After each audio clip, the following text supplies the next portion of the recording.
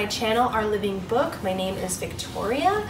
Today's video is all about our world history cycle.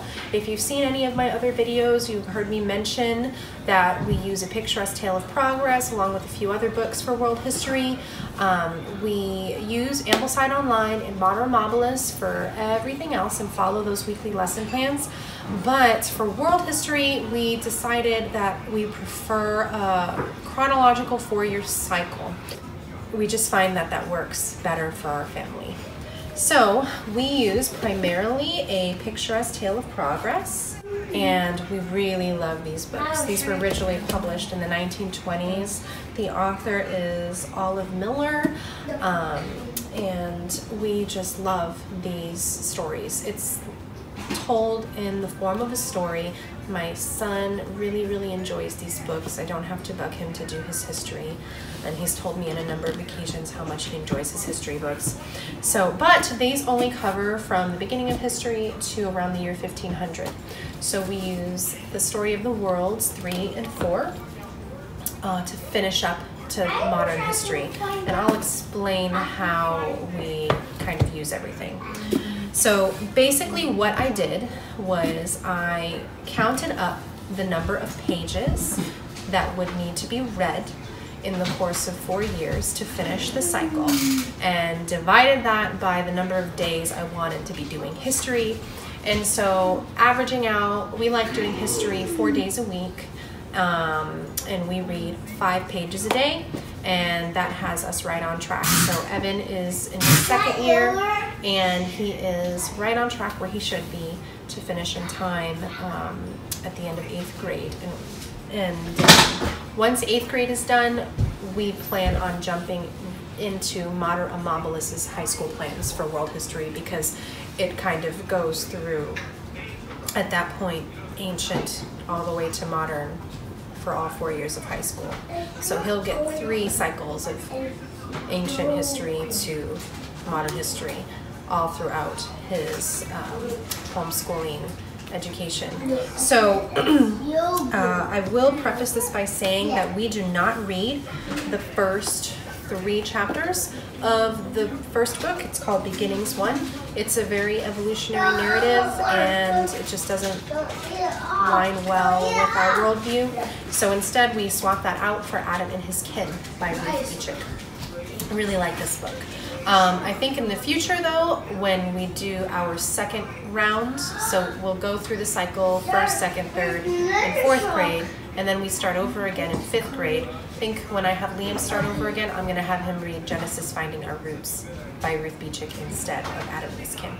So Adam and His Kin is a little bit more of a storytelling way of presenting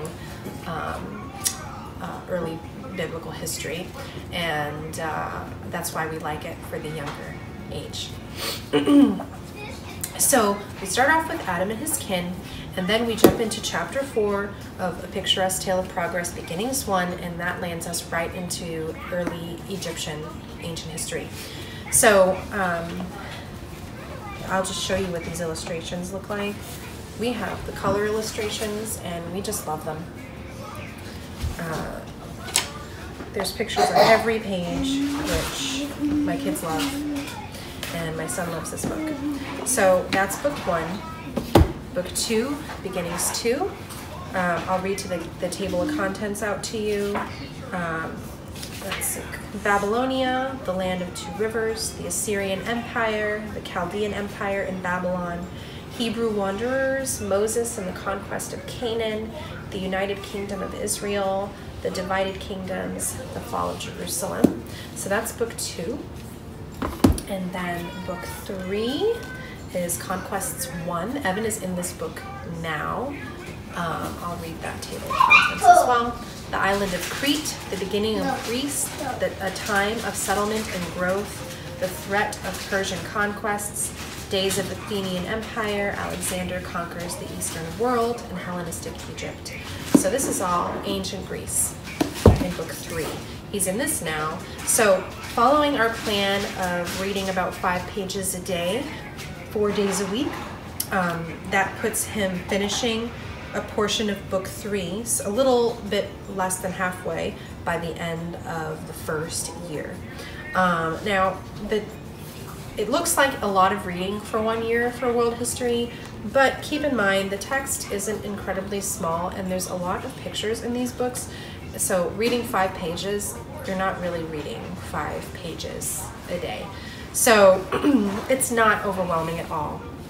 And he had no complaints. He really, really enjoyed reading these books. So beginning 6th grade, he just picks up where he leaves off. So we're still in ancient Greece. Then he'll jump into book 4, Conquests 2. I believe this is Rome. Yep, Rome in the Western world. Rome conquers Carthage, the Roman Republic, the early Roman Empire, the story of Christianity, and Christianity conquers the empire. So this is all about ancient Rome. Love these illustrations, guys. And I will say that every single book in the back has a summary of the entire book, and I want to say it's like 10 or 12 pages. So, you know, you as the parent, if you don't want to or can't pre-read the entire book, you can just read that summary because it gives you a really good overview of what the book covers. So that is book 4. Book 5 is New Nations 1. This, okay, the breaking up of the Roman Empire, barbarians invade the Western Empire, the Eastern or Byzantine Empire, a new power arises in the East, the Franks, the medieval church, the Viking adventurers, and life in the feudal age. So that is New Nations 1. Book 6, New Nations 2, covers the glory of the Byzantine Empire, the Crusades, Europe after the Crusades, United Christian Spain expels the Moors, the development of the English nation, France becomes an absolute monarchy, Germany and the Holy Roman Empire, Italian city-states and the Renaissance. So that is New Nations 2. Explorations 1 is book 7. And I'll read those to you. Contents are Marco Polo explores the East, Genghis Khan conquers Asia, Mongol conquests in Russia and the West, the Mongol conquest of Persia, the Mongols in China, around Africa to India, land of wealth and splendor. So that is Explorations 1. And then the last book in the series is Explorations 2. This is all about the Americas. Land in the West, ancient America, the brilliant civilization of the Mayas, the conquest of Mexico, the Indians of the Southwest, and the conquest of Peru. So that is where the series ends. So right around the year, right before 1500, ending with the conquest and exploration of the Americas. So then we will pick up from there with the story of the world, but I will jump in right when they start covering the Reformation. And I also have supplemental reading to use in the second cycle, so I won't cover it. I'll probably get a much simpler book to cover it for the first cycle from 1st to 4th grade, but we'll be using other books to do a more detailed supplemental reading on the Reformation.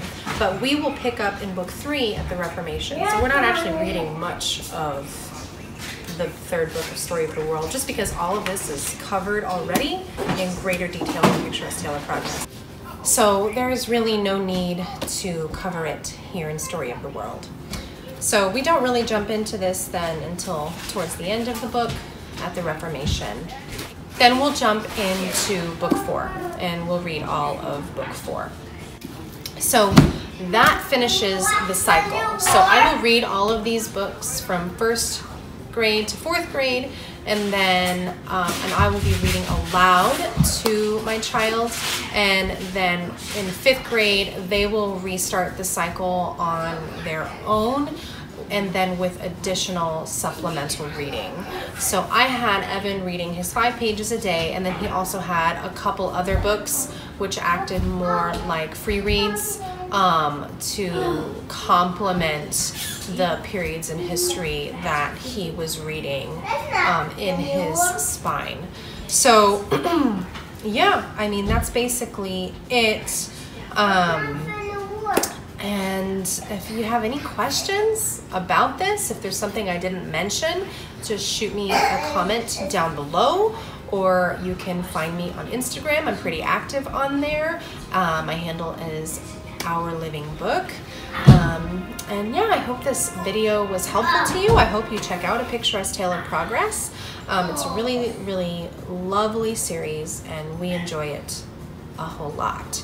So that's it. Thanks for watching.